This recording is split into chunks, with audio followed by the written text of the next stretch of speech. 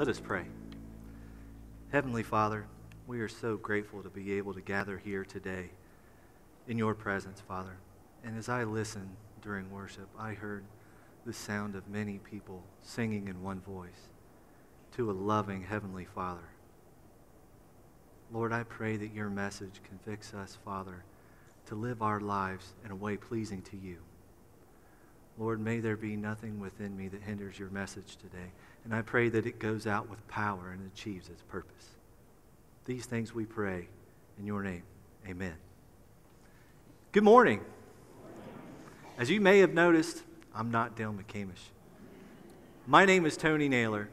Dale and I do look somewhat alike, as you can see by the picture there. But one of us is clearly more handsome than the other. But I don't think it's a contest. Dale and I are brothers. I love him. And I'm actually up here today because he challenged me to step outside my comfort zone, to come and preach the word. And with his help, he's helped me guide me through this process. I am confident that under his tutelage, this is going to be the best sermon that you're going to hear this morning. A little bit more about myself. I'm currently serving in my third year as an elder of this congregation. And it's such a blessing because this is my church home. I was born and raised here. And so many of you have made a humongous impact on my life and helped me to grow and mature in my faith. And it's because of God's grace and the love of this family that I stand here before you today. My life is a beautiful example of the giftedness this congregation that you all have to raise your youth to become disciples. You should be commended. I've been married to my beautiful wife now, Jill, for 12 years, and we have two wonderful children, Ava, who is soon to be 9, and Jet, who is 4. And it doesn't take long to figure out as a parent that it's a tough journey. We are not only called to be Christians and disciples ourselves, but to raise our children to become disciples. And it doesn't take long to figure out that children are like sponges. They soak up every word, action, and behavior they see. You think you think Bounty is the quicker picker-upper. Try saying a bad word on accident in front of your 4-year-old and see how quickly they pick that up. We're laughing because we all been there. We know what we're talking about. Well, I think the issue at hand is selfishness. We tend to be selfish by nature. God puts it best in Jeremiah 17:9. He tells us that our hearts are deceitful above all things. They're beyond cure. Who can possibly understand this? To think that we are just born selfish to the core. The world must cater to our every want and desire. Otherwise, we will be fit to be tied. I think on a basic level, what this means is we're born with a mean case of the gimmies. And if I were to explain this better, I can do it through a story. So my son and I, we had a honey-do list. We were going to paint the front door for my wife.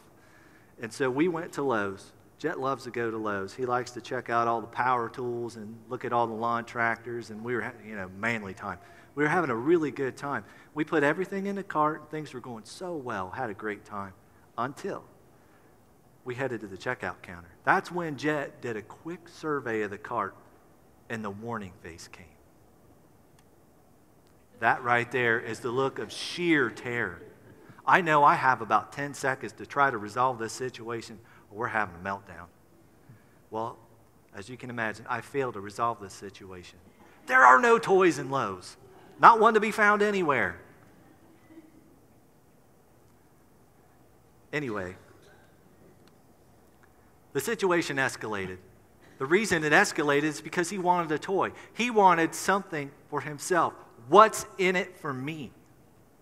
There's nothing in this cart for me, Dad. And over he would shout, and he got more animated. He cried, and I know I cried. And it seemed like it went on for a really long time. But in reality, it was just a couple minutes. But I couldn't help thinking to myself, son, how can you be so selfish? He's selfish because he's watched me. He's picked up my behavior. That's why he's exhibiting that behavior.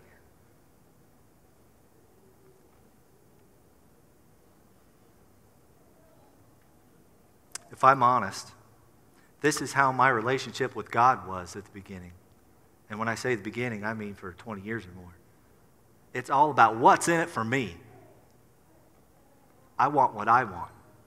I wanted salvation. Who doesn't want to be forgiven of their sins? Who doesn't want the eternal reward of heaven? Well, when I thought that I had secured that, I tucked it away. And I was free to live my life as I saw fit. And I could attend church and be a good Christian. But as I attended church, over and over, I would hear that true followers of Jesus would be known by their fruit. So I examined my life.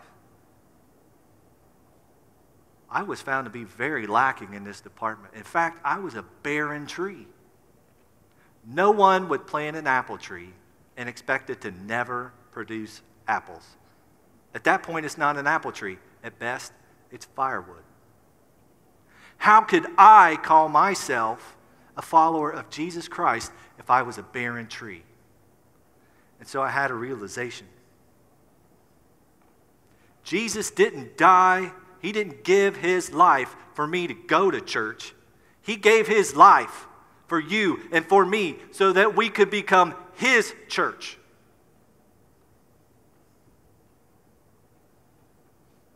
Take a moment and think about this. What would happen if you were to examine your life? Are you bearing fruit in your life? What reward are you storing up in heaven? Where in your life might you be a little selfish? So how can we move past this selfish tendency we have from being converts to disciples? Well, I think there's 2 steps that any Christian can take to train their hearts to become disciples, and that is read the Word and trust the Lord. That's pretty simple. But these are action steps. They require intentionality, discipline, and effort. And I can admit that I didn't have this early on. I didn't read my Bible on a daily basis. In fact, I only read it when I would bring it to church with me, maybe once a month or once every 2 months. I suppose my plan for God's Word transforming my life was going to be through the power of osmosis as it sat across the room on the shelf. It didn't work for me. I know it won't work for you either. It wasn't until I became intentional about reading God's Word that things began to change. You know what the first thing to change was?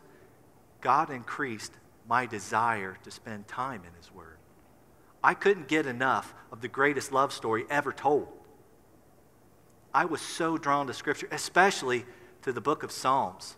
I wanted the relationship that David had with his heavenly Father. This deep, intimate relationship. David would pour out his heart on a daily basis. No matter the circumstances, he would seek his will in every situation. Man, how did he get such a relationship? Part of it, I believe, is that David held God's Word so close to his heart. He revered it. I'd like to take a look at Psalms 19. If you would all open your Bibles with me to Psalms chapter 19, we'll be reading verse 7 through 14. Psalms 19 is such a beautiful description of the power, joy, and truth that God's Word brings into our lives. Now read along. The law of the Lord is perfect, refreshing the soul. The testimony of the Lord is trustworthy, making wise the simple. The statutes of the Lord are right, rejoicing the heart. The commandments of the Lord are radiant, enlightening the eyes. The fear of the Lord is pure, enduring forever. The decrees of the Lord are firm, and all of them are righteous. They are more precious than gold, much pure gold. They are sweeter than honey from the honeycomb. By them your servant is warned, and keeping them there is great reward. But who can discern their own errors? Forgive my hidden faults. Keep your servant also from willful sins. May they not rule over me. Then I will be blameless and innocent of great transgression. May these words of my mouth and this meditation of my heart be pleasing in your sight, Lord, my rock and my redeemer. It's beautiful, right? Let's take a closer look at the beginning of this passage, specifically verses 7 and 8. What can God's word do to transform our lives? Let's take a look at the power of God's word. The beginning of verse 7, the law of the Lord is perfect, refreshing the soul. I think it's fair to say that this world has kind of gone a little bit fitness crazy and health nut. All the health nuts these days are all about eating kale and berries and seeds and all kinds of superfoods, and you can juice a turnip. Why you would do that, I don't know, but evidently it's really good for you. It revitalizes your body. Well, our spiritual superfood is Scripture. It's fully sufficient. All that we need to grow and mature in knowledge, wisdom, and love has been perfectly provided by our Heavenly Father. His Word can transform our lives. It can mold us into what He wants us to be, disciples. But the key is we have to develop a habit of spending time in His Word. We don't have to remind ourselves on a regular basis that we need to eat. We're pretty good at remembering that. But we do have to make a concerted effort to feed ourselves healthy food. We are constantly filling our hearts with something, whether it be Netflix, Facebook, conversations, books, whatever it may be, whatever the source is. I want you to ask yourself, is it spiritually healthy? If you want to refresh your soul daily, read God's Word. Moving to the second half of verse 7, we read, the testimony of the Lord is trustworthy, making wise the simple. The Bible is absolutely reliable. 2 Timothy 3:16 and 17 says, all Scripture is God-breathed and is useful for teaching, rebuking, correcting, and training in righteousness, so that the servant of God will be thoroughly equipped for every good work. Since all Scripture is given to us by God Himself, we can find the wisdom, that pure, that life-changing wisdom that we so desperately need. James 1:5 says, if any of us lacks wisdom, which we probably all do, we can ask God because He gives generously without finding fault. It will be given to us. If you seek wisdom, heavenly wisdom, read the Word. Verse 8, the statutes of the Lord are right, rejoicing the heart. In an ever-changing world, it is good to have a solid foundation that we can stand. We can build our lives upon Scripture. Only God's Word alone is the perfect truth. That truth gives us peace. That peace surpasses all understanding. And because of that peace, we can overflow with joy. And it is the joy of salvation. The thoughts and the opinions of mankind have been tainted by sin and negativity. We don't have to look too far, whether it be in the news or social media, to see that this world is growing increasingly wicked and hostile towards God. Let's not rob ourselves of the peace that God's Word can bring into our lives. Read the Word and bring joy to your heart. And the last part of verse 8, the commandment of the Lord is pure, enlightening the eyes. God's Word is radiant and it is holy. Everyone do me a favor and put your hand up just like this. This is one of the first things I learned in Sunday school, this little light of mine. Those who are in Jesus Christ have the power of the Holy Spirit within them, the light of Christ. We carry that wherever we go.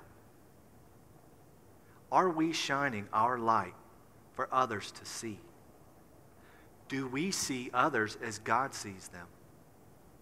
We don't see people as skin color. We don't see people as from a different country. We are one. We are mankind. We are God's creation, and we either lost or saved. Do we seek the lost? Do we shine the light of God and show them God's love? Read the Word and enlighten your eyes. As we become intentional about reading God's Word, that effort that we put in, it helps us into growing our trust in God. What does it mean to trust God? By definition, trust means to regard something as right or true. That's a belief. It also means to put into the possession or safekeeping of another. Let's read that again. It means to put into the possession or safekeeping of another. Are you trusting your life to God? Do you put your life into the Father's hands for safekeeping? Do you give Him control? I found an acronym that can be a helpful reminder to teach us how to trust God. Starting with the letter T, turn every aspect of our lives over to God. The scriptural reference would be Proverbs 3, 5 through 6. Trust in the Lord with all your heart and lean not on your own understanding. In all your ways submit to Him, and He will make your path straight. That straight and narrow path is the path that leads to salvation through the way, the truth, and the life, Jesus Christ. He is our Lord and Savior. Make Him the Lord of your life today by turning every aspect of your life over to Him. Hold nothing back. As Christ gave all for you and for me at Calvary, take up your cross daily, deny yourselves, and follow Him. Trust in Him. Realize that God has a plan for our lives. Romans 8, 29 through 30. His plan for us is to conform to the image of His Son. To do this, we have to believe the gospel story. We have to believe that we have sinned. And that sin has caused a chasm between us and God. It's separated us from a relationship with our Heavenly Father. But then we can trust that God made a redemption plan through His Son, Jesus. That He lived among us. He taught us what the kingdom of heaven was like. He trained disciples while He was here on earth. And then, the greatest act of love ever, He was crucified for our sins, and God's wrath was exhausted at the cross. God then raised Jesus from the dead, and Christ sits at the right hand of the Father in heaven until the day He returns, and He is coming back. We can become His sons and daughters if we put our trust in the gospel, repent of our sins, confess Jesus is our Lord and Savior, and be baptized in His name for the forgiveness of sin, and we receive the Holy Spirit. Trust the gospel. It is God's redemption plan. Understand that we may not always understand. Jesus tells His disciples in John 16:33 that, man, in this world you're going to have some trouble. It's going to be rough sledding here when I'm gone. But you can take heart because I've overcome the world. I mentioned how I admired David's life and how he had such a deep relationship with God. But if anybody maybe had cause to question or have difficulty understanding God's plan, it would have been David. David was anointed as a young shepherd boy to be the future king of Israel, right in front of all his older brothers. I bet that was awesome. But it didn't change right away. The waiting game began. You see, it could have been even a couple of decades of waiting in David's life before he became king, before God was ready to put him as king of Israel. Those weren't easy years in David's life. In fact, David spent most of the time either in battle or on the run. He feared for his life most days. He had to run and live in foreign country, afraid for his life as the king Saul would try to hunt him down. And even though his life was difficult, he feared for it every night, even when he had opportunity to end it all, to end Saul's life. on 2 separate occasions, he chose to trust in God rather than take things into his own hands. Trust God's timing rather than his own. When we don't understand, do we allow God time to work in us? S is seek his will every step of the way. Matthew 6:33, seek first his kingdom and his righteousness, and all of these things will be given to you. We have a tendency to just call for divine intervention in the big times when we really want something. I really need this job. The job I'm in currently, it stinks. It's driving me crazy. This would be such a better opportunity for me, Father. Please. Or when we have sickness in our lives, we pray for healing. We can talk to our Father each and every moment of the day. You don't need an unlimited data plan for this. We have the Holy Spirit. We can talk to God each and every moment of every day. Let's seek his will in every situation. T is thank him even when things don't turn out the way we expect. 1 Thessalonians 5:18, give thanks in all circumstances, for this is God's will for you in Christ Jesus. This is one of the hardest parts of trust. Things don't always turn out the way we expect or the way we want them to. But our thankfulness should not be predicated on our happiness, our level of contentment, whether or not we get our way. What if we thanked God for who he is, what he's done? He is a loving heavenly Father, and we should praise him each and every moment of every day for what he is and what he's done for us.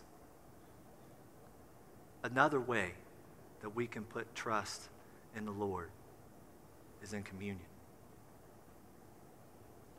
As we gather together, we are reminded in Scripture that as we gather, we do this in remembrance of what Jesus did at the cross for us. That sin that broke the relationship between us and God, Jesus rectified that. He redeemed us from our sins. And this meal is a reminder. It's a reminder of that sacrifice. The body and the blood. We take those, and as we take those, let us examine our lives. Where in your life do we need to put our trust in the Father more? Where in your life are we maybe being a little selfish? How do we bear more fruit? Let's go to him in prayer.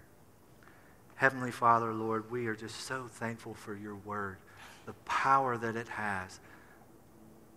We are so thankful for the gospel, that your Son, one and only Son, came to live among us, gave his life for everyone, anyone who would call upon his name. Father, as we examine ourselves, our lives, I pray that you convict us through your word. Let it enlighten our eyes and see where in our lives we need to tear down the walls and just give you control over our lives. Lord, we are so thankful that we have the ability to gather as one. We were bought at the highest of price. Let us not forget this, Father. It is in your name we pray. Amen.